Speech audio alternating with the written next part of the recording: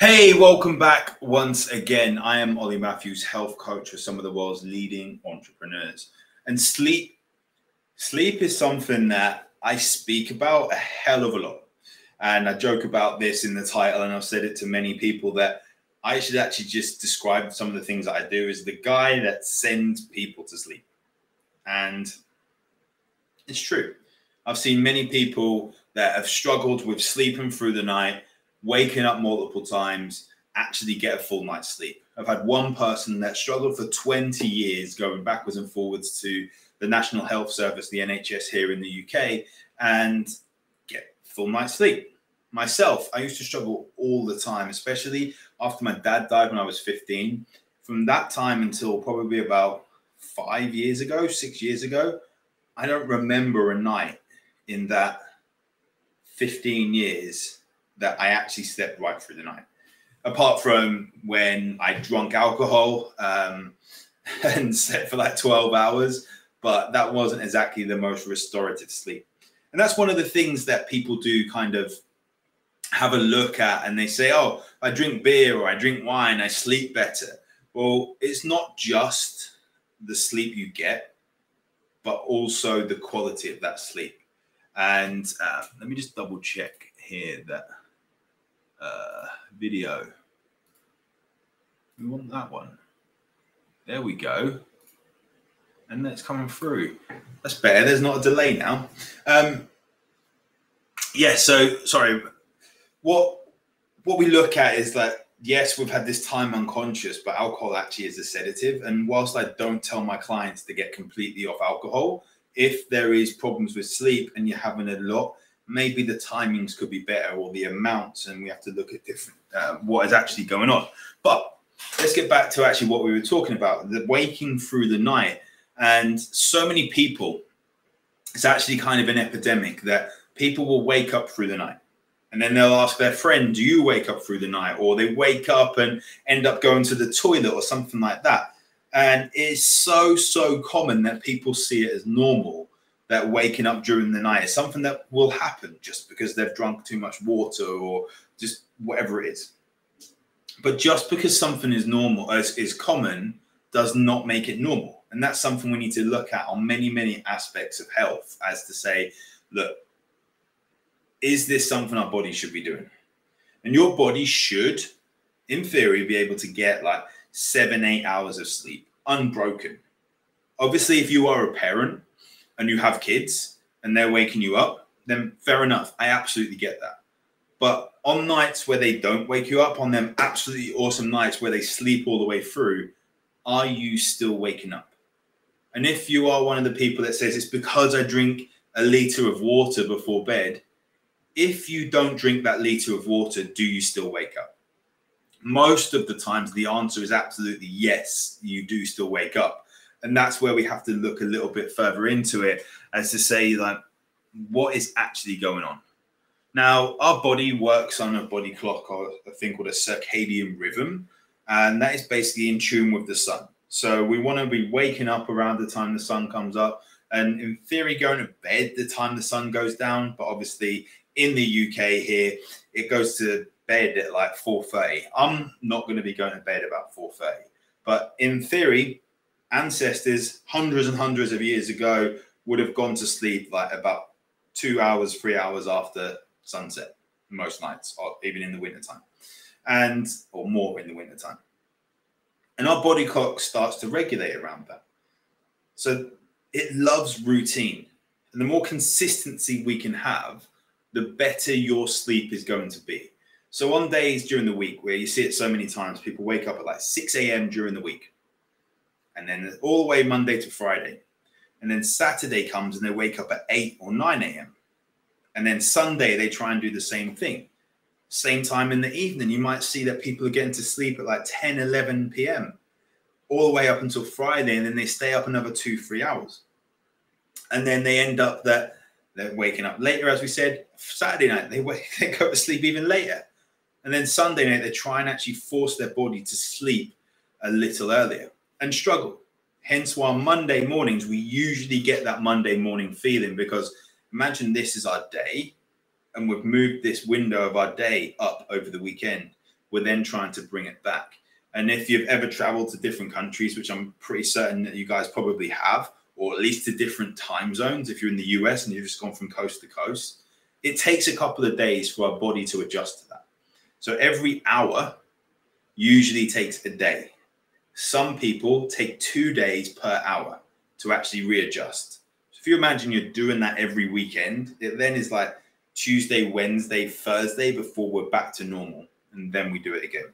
So that's one of the reasons that we sometimes struggle with sleep, is because we're not being as consistent as we can be with our wake times and our sleep times. And I absolutely get it. As I said, if you've got kids and they're one of the reasons that you're sleeping late or you're waking during the night, then what we need to look at is, are you doing all those things that are in your control, or at least 80 or 90% of them? And that's where we get into certain things like what else is going on in your routine. But the biggest thing is your food intake. And what I work with a lot of people on with their gut health. So bloatedness, lethargy, and we get skin conditions, and we get problems with brain fog and things like that. A lot of that comes in from their gut. So I'm basically the guy that stops people feeling bloated and the guy that puts people to sleep. So I get rid of your trapped wind and make you sleep through the night. And with that, we have a thing called blood glucose management. And a lot of people, is their sugar in their blood goes high, then it goes low, then it goes high, then it goes low. And this sugar level in our blood, we need it throughout the day to be pretty steady. Because if it drops too low, our brain primarily functions off of glucose. Unless you can go through ketosis, which I'm sure a lot of people have heard of, keto, where we convert non-glucose molecules into glucose. So if you can actually go into ketosis and go through a thing called ketogenesis, then fair enough. But a lot of people struggle to get into that point. So we want to keep our blood sugar levels steady. So one of the worst things people do, having cereal for breakfast, waking up, having a really high sugar food for breakfast, and then we spike up our blood sugar levels. It starts to come down. And then we might have a cereal bar or something as a snack mid-morning, spike up these sugar levels once again, start coming down. Then we have a sandwich or something for lunch, which is going to be high carbohydrates with the breads, and there might be some spread on there, which chances are in this day and age, not just having real butter, but maybe someone's gone for low fat spread or something. And then inside there might be a little bit of protein, but it's usually quite carb dense as a lunch with some fruit on the side or something like that. So we spike our blood sugar levels up again. Every time we spike, the body is then having to release something called insulin. And if you've heard of insulin, you probably linked it with diabetes or something before, when the body can't produce enough. It has to grab that sugar and take it into cells where it's actually going to do its use. And then from there, if it can't use it in the cells or store it in muscles or store it in organs, that it will then store it in fat sites. So every time we have high levels of sugar, we have to release more insulin. And eventually the body gets tired of this and doesn't release enough. So you then potentially become pre-diabetic, and eventually you can become diabetic. Now, as we said, the brain fuels on this. So it needs to have fuel. So we think high sugar levels are great. But when we don't know how much insulin we're going to release, or we get high sugar levels and then we overcompensate, it goes low and high and low. And that's when we start getting hangry. If you're one of these people that has ever tried to kill someone because you're late for your lunch, like I used to get, I hold my hands up, then it's something which we want to rectify. If you're someone that gets low energy in the afternoon, it's something you want to rectify. If you're someone that needs that coffee to pick them up, gets brain fog, all these sorts of things, something that you want to rectify. And especially during the night. If you're waking up during the night, one of the first things I will do with people is check their blood glucose management.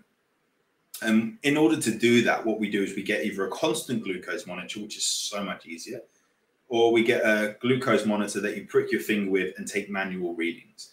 Now, the constant one, you chuck it on your arm, you scan it with your phone. It has 8 hours of data. It's awesome, but it's a little bit more expensive. The other one, you prick your finger, start of the meal, after a meal, and a little while after that, depending on what we're working with on a client. And that's going to tell us what's going on with your blood sugar levels. Now, during the night, how does this impact us? Well, during the day, if it's going up and down, you can imagine there's a lot of over and under compensating for this. So in the nighttime, we have this 8-hour fast. So the body isn't getting this food. But during the day, it's been up and down all the time.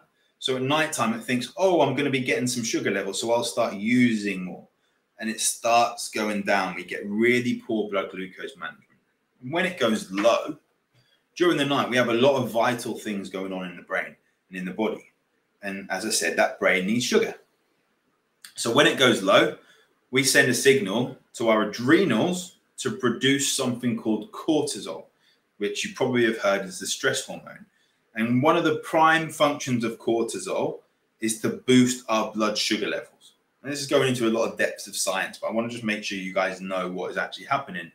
We boost our stress levels, our brain gets fuel, but at the same time, this is what happens when we would wake up in the morning. So our body is woken up and alert, even if it is 1 a.m., 2 a.m. in the morning. Then we wake up, we're wired, we can't get back to sleep because our cortisol is high. So if we can control our blood sugar levels during the day, we have a much better chance of controlling them through the night.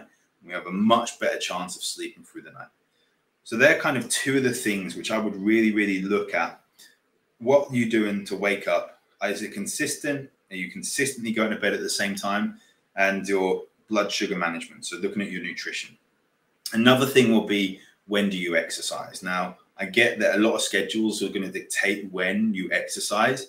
But if you're struggling with your sleep and you exercise late at night, like even like 6 p.m. might be too late for you to exercise because of that spike in cortisol when we exercise, that could absolutely be impacting your body's processing or production of a thing called melatonin, which helps us sleep, because of the spike in cortisol. So that might be something that you want to experiment with. And lastly as well, how do we switch off? Because over the last year, I've spoken to so many people that we want to be on top of the news. We want to see what's going on in the world. But if you're struggling with sleep and the last thing you do is watch the 10 o'clock news, chances are you're getting stressed out. Or if you're watching horror films, or if you're one of the people that watches I'm a Celebrity, Get Me Out There, or Love Island, that absolutely trigger me. But I have some really bad programs I watch as well, so I hold my hands up to that sort of stuff. But if you watch a program that stresses you out, that is usually going to spike your cortisol levels. Or like myself, like a big Man United fan. If I watch Man United at the moment, it's pretty stressful, especially in an evening kickoff, and chances are my sleep won't be as good during that night. Especially if this season has not been too good for us.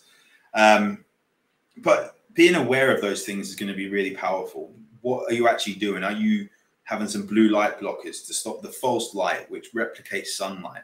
Are you wearing some of them in the evening? Are you working late? Are you staring at the screen late? All these things add up. But overall, the way we move this forward, every person is different as an individual. If you need help as an individual, drop me a message and we can chat further about it. But consistency with these things isn't going to necessarily change overnight. Get consistent with what time you wake up, what time you go to sleep. Consistently try to have a base of protein and fats as your main meals, and then have a little bit of carbs around them. But if you've got really poor blood sugar management, test it to see, and then adjust as you see on the feedback of the actual readings. Again, you need help with that, drop me a message. But overall, that consistency is going to move you forward. Trial and error. And the last thing you can do, which I get a lot of clients to do, when we work on gut health, when we work on getting people to sleep, and when we talk about controlling blood glucose, is that if they are waking through the night, have a little bit of protein before bed. Whether that's a small teaspoon of peanut butter, or a couple of slices of good quality ham or something like that. Have that before bed and see if that changes when you wake up. So if it does, then it just says that we need to work on your blood glucose a bit more. But any questions on that, simply drop me a message or an email, or go to the website ojayhealth.com and then hit let's talk, and we'll sort out a time to work this out, what is going to work for you to help you move forward with your health. Have a great day.